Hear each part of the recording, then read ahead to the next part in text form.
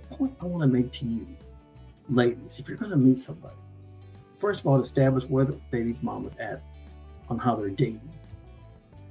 Is he okay with him dating? Is she okay with you dating him dating other people?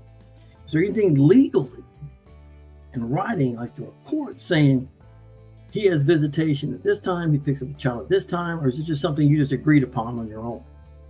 Because that's when problems usually start, because there's no legal paperwork saying he has to pay X amount of child support, or he has to his visiting rights on a certain day, or something. You know, in this particular stage, there was nothing right.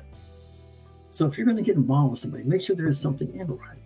Make sure that you know where baby mama lives at, so you know your tires aren't slashed one day. Make sure you don't get involved in something where she thinks they're still in a relationship.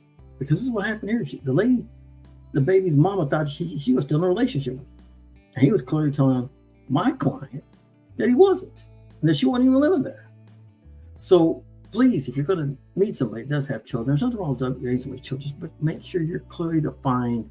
Make sure you know who the mama is, and make sure she knows who you are.